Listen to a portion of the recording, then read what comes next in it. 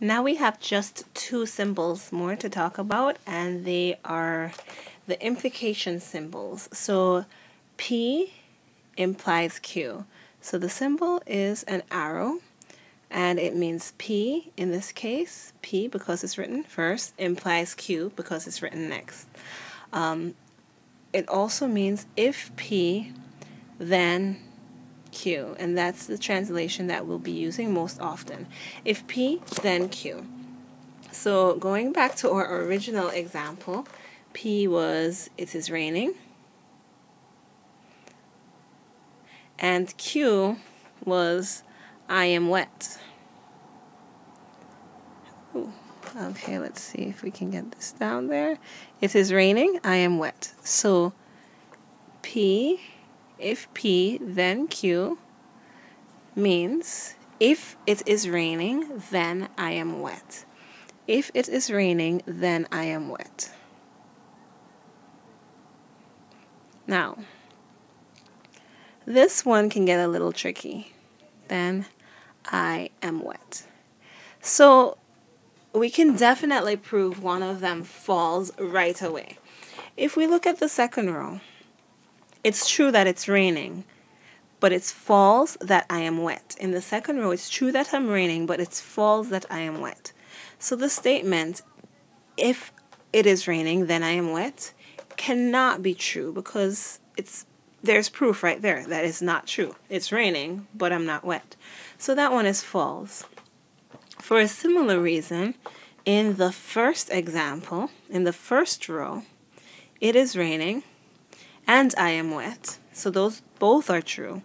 So if it is raining, then I am wet is also true, because you have evidence to show that that is true. If it's raining, then I am wet, because it is, and I am wet. Now the last two are a little weird. A lot of people have a hard time with these because they're a little weird, but the reasoning behind what we're going to say is the whole innocent until proven guilty. If you cannot prove something is a lie, you have to assume it's true. Innocent until proven guilty. So, how does this relate to anything? Let's talk about that right now. So in the third column and the fourth column, it's not raining. It's not raining here because it's false that it's raining. It's not raining there.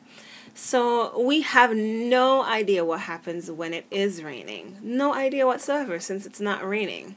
So therefore, if somebody tells you if it is raining, then I am wet, well, you have to assume that that person is innocent until proven guilty. You have to admit, you have to accept that that is probably true, unless you can prove it false. So the only thing that you can ever prove false is if you have true first and false second.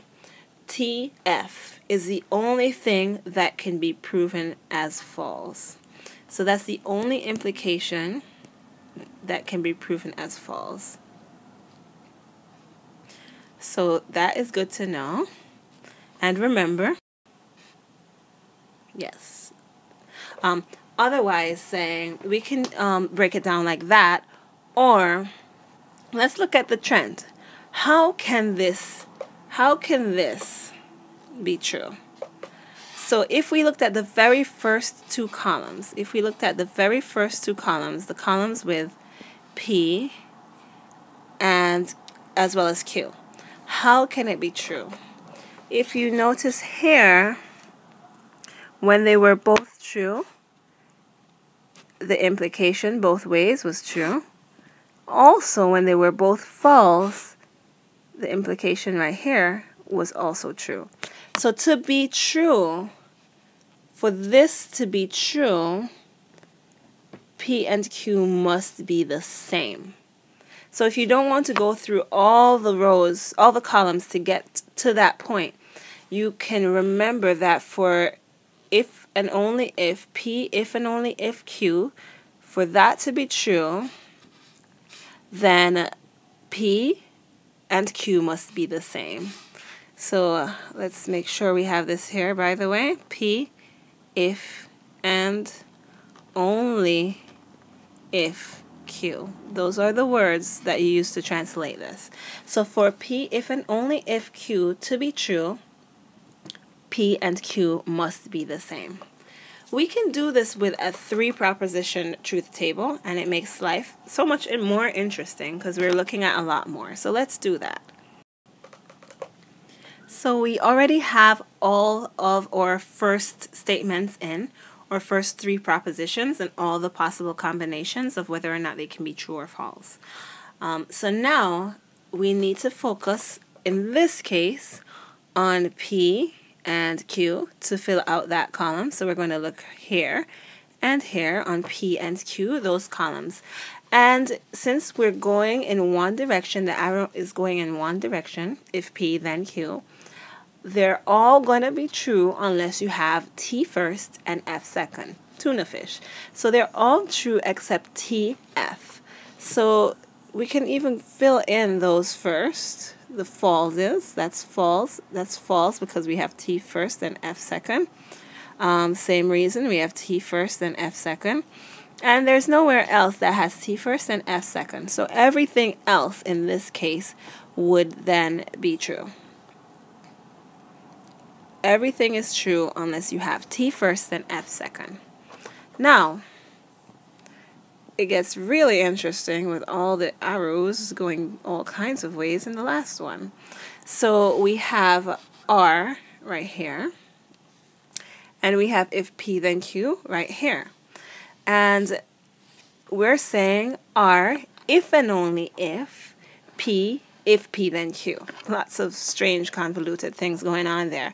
But we can do this by looking at the columns that we need. So we need the R column, and we need the if P then Q column.